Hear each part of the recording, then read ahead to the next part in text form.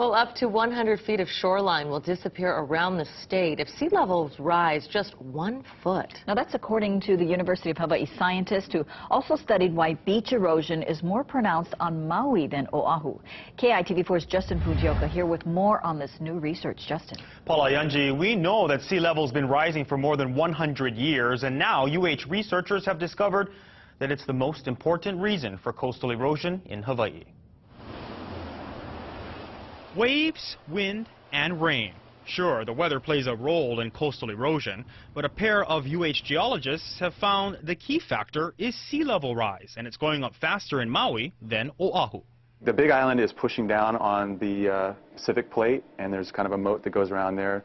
Maui is closer to that, and so it's sinking a little faster, and as you move away to Oahu, it's not sinking at such a fast rate. But overall, Brad Romine of the UH Sea Grant Program and Chip Fletcher of the School of Ocean and Earth Science and Technology say at 6 inches a century, sea level rise in Hawaii is not as fast as the global average of 1 foot. They say it's because winds in the Pacific help to push a lot of water to the west of us. Still, we shouldn't let our guard down. It's been predicted that sea level rise will be on the order of 1 foot by mid-century and 3 feet by the end of the century.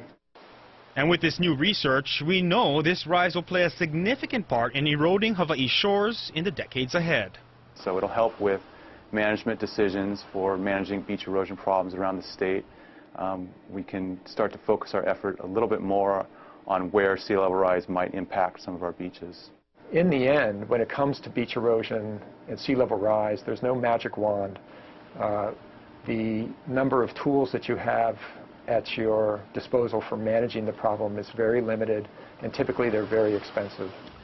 Fletcher and Romine say researchers work hand in hand with the state's Department of Land and Natural Resources to develop management tools in coastal retreat, adaptation, as well as renourishment. Unfortunately, they say they have no erosion data just yet for Kauai or the Big Island.